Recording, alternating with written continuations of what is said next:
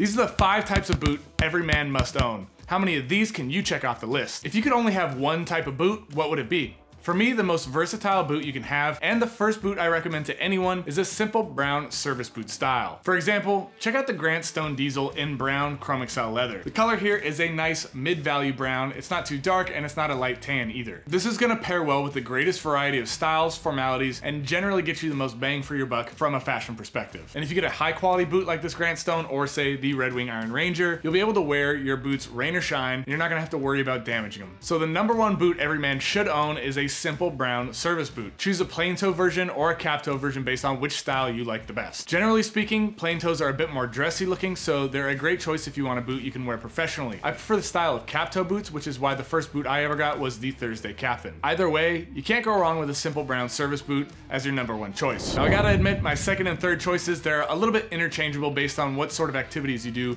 on most days. For me, it's a lot more likely that I'm gonna be going into an office or a place where a dressier pair of boots makes more sense. That's why the second boot I recommend to add to your collection is a dressy boot. This doesn't have to be a formal black wingtip or anything like that, just something you'd want to wear to a wedding, church, or for an important meeting. Too many guys ignore their footwear when it comes to dressing sharp, even though it's probably the easiest way to make a positive impression. When you're picking out which leather color to get for your dress boots, go for something darker. I like burgundy leather for my dress boots as it's both interesting and versatile. Burgundy leather pairs well with jeans, green chinos, and can work well with navy, charcoal, and brown suits just as equally well. If you mainly have charcoal and black suits, or if you most often wear black jeans, then a black leather dress boot may be your best choice in this situation. But you know, if you rock navy suits or wear a lot of denim like indigo jeans, then something like burgundy is a perfect choice. My favorite dress boot is the Beckett Simonon Elliott, and I picked mine up in the burgundy leather. They're relatively inexpensive, but they pack a major style punch and they're really comfortable, which is great for when I need to bust out my dance moves. Yes, that is a legitimate picture of me at the last wedding I went to. You may want to get this third type of boot before a dress boot, depending on what your work week looks like. As I said earlier, you can easily make this the second boot in your collection if your hobbies are more tough on your footwear. The third type of boot every guy must have is a work boot. The leather color here really doesn't matter so much because you're gonna be beating these up, but generally speaking, I like brown leathers for these boots as well. And honestly, I kind of like the lighter brown leathers because they show the dirt and patina more, and I just think that's cool. Depending on the kind of work you get into, you may want to invest a serious chunk of change into your work boots, or you want to make these the cheapest boots in your collection. You can kind of go either way. I'll give you a good example. So for the past 6 months, I've been using the White's Packer as my go-to work boot. I used it for sanding and staining my deck, putting in a fence in my backyard, and doing various yard work things around the house. That kind of work honestly doesn't require a $500 plus boot. While I love the White's Packer, it's absolutely built like a tank and it's a bit over the top for my use case. That said, farmers, linemen, and foresters, they probably all love the White's Packer because it's just one of the few boots that can actually keep up. It can like handle that level of labor, that level of intensity, and all the things that brush up against their boots. This is the kind of boot that can handle that. I just don't work that hard. So for me, I really like the Red Wing Classic Chelsea as a work boot. It's an ugly little beast, but it's super comfortable and it's really easy to slip on and off. I also really like the Thorogood Mock Toe as a work boot. There are some silly things about this boot, like it has a plastic welt, which is, you know, pretty questionable, but it's relatively inexpensive and the leather is thick and resilient. And when I did a big mock toe test, I found that the sole was actually the most slip resistant. So there are some good benefits to the Thorogood Mock Toe, even though there's some significant drawbacks as well. To be honest, you could stop your boot collection right there with those 3 boots, your casual brown boot, your dress boot, and your work boot, and you'd have all you ever need. But if you're a boot fanatic like me, you'd never stop at just 3 boots. You just wouldn't do it. So if you're pushing forward and you're getting a 4th boot in your collection, this is where you'd get a black boot. If you watched my video comparing black versus brown boots,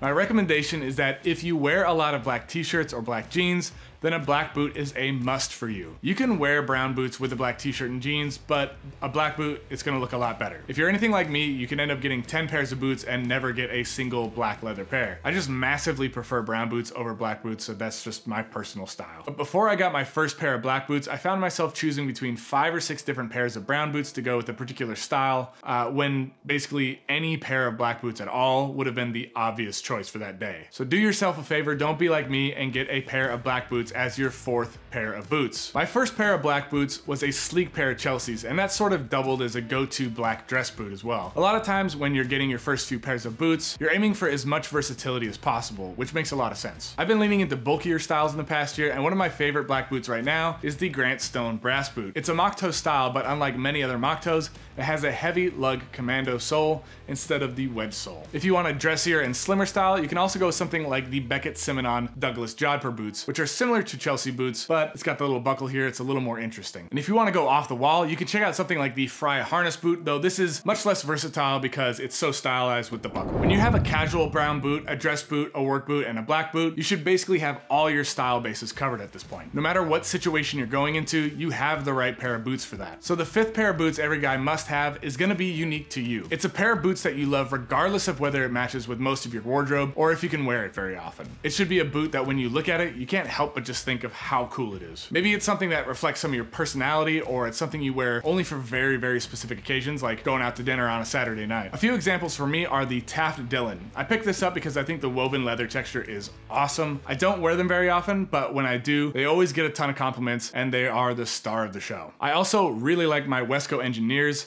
as a unique boot. I like these specifically because of how the Chrome Excel leather ages, creases, and I love how they feel on my feet. This list could really go on and on. For instance, I have these rough out Tecovas cowboy boots, which don't really match with much of anything I have, but when I pair them with some crisp new denim, they look absolutely on point. I think too many guys play their boot game too conservatively, only sticking with brown mock toes or something basic. But there's a whole world of super interesting boots out there, and getting a unique pair that you love just for the sake of them being awesome is why the fifth boot every man must have is a boot that's unique to your personality and sense of style. If you want to see what my favorite boots are right now, check out this video right here. I'll see you in that video, and until next time, put your best boot forward. The fifth boot every man must have is a Banut.